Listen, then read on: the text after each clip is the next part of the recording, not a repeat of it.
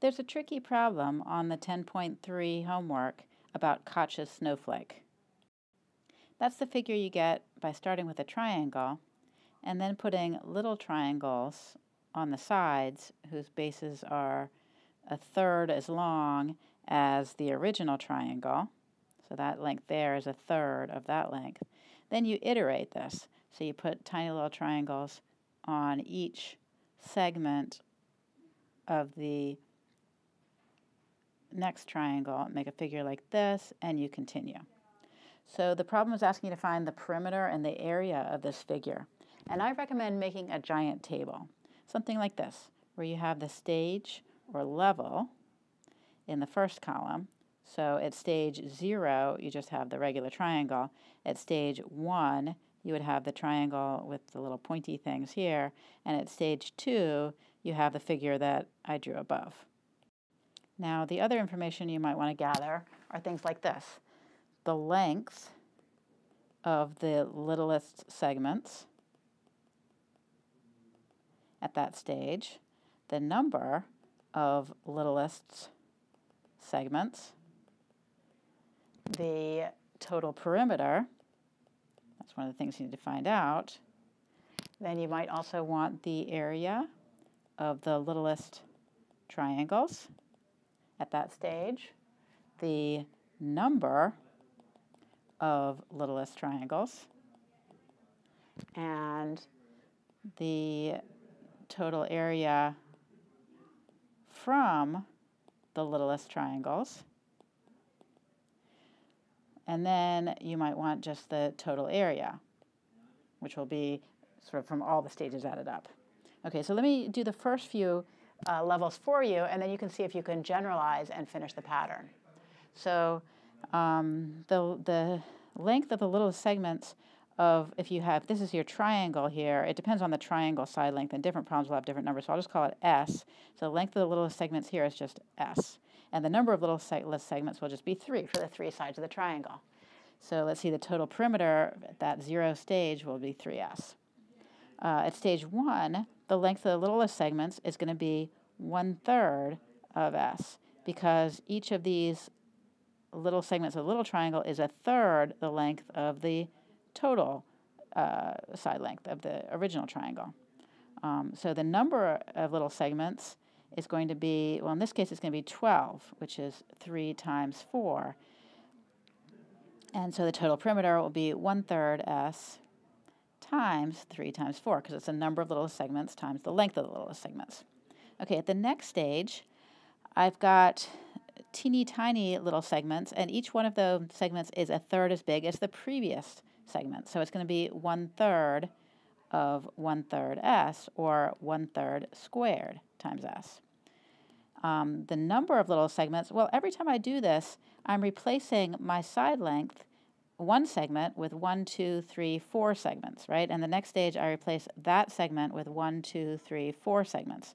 So I'm multiplying the number of segments by 4 each time. Each segment is proliferating into 4 littler ones. So that means the number of littlest segments should be 4 times the previous one. So that's going to be 3 times 4 times 4, or 3 times 4 squared here. Total perimeter will then be, let's see, 1/3 squared S times 3 times 4 squared. And you can continue with stage 3, stage 4, and stage N, and then you can find the limit of the total perimeter once you find that pattern.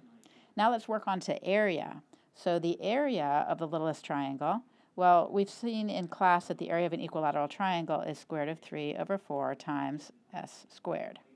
Okay, now the next step, that little triangle we've added is going to have a smaller area than the triangle it sits on.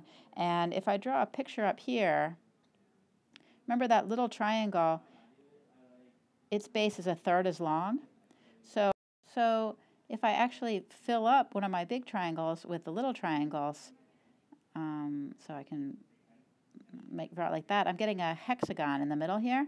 And that hexagon itself is going to be made up of 6 little triangles. So I'm going to have a total of 1, 2, 3, 4, 5, 6, 7, 8, 9 little triangles of this size that would fit in a big triangle, which means the area of the littlest, the little one, is 1/9 the area of the mama one, the big triangle. So in general, so this at this level 1, each little triangle is going to have 1/9 the area of the previous one. And at the next stage, the even littler triangle will be 1/9 as big as the triangle, the previous size triangle. So that's going to be 1/9 squared, square root of 3/4 s squared, and so on. Now, to count up the number of littlest triangles, well, there's just one in that stage 0 level, and there's going to be 3 at this stage, and there's going to be, well, at the next stage, I'm going to add a little triangle for each segment of my previous stage, right? Each segment is getting a little triangle on top of it. So I just have to count up the number of segments from the previous stage, which was 12, and that'll give me the number of triangles and that I'm adding. And the next stage, it's the number of segments at the previous stage, so 3 times 4 squared will be the number of littlest triangles, and so on. So if I want the total area just from the littlest triangles, I'm going to want to multiply the area of the littlest triangle by the number of littlest triangles, so that's 1 times square root of 3/4 times s squared. Here it's going to be 3 times 1/9 square root of 3/4 s squared. Here it's 3 times 4 times 1/9 squared, square root of 3/4 s squared, and so on. But now when I want the total area, I'm going to have to add up all the stages, right? Because the total area is made up of the big triangle, then its little babies, then their little babies, and so on. So I'm going to have to add these up. So this is basically going to be like sort of S0, right? The sum of the first one.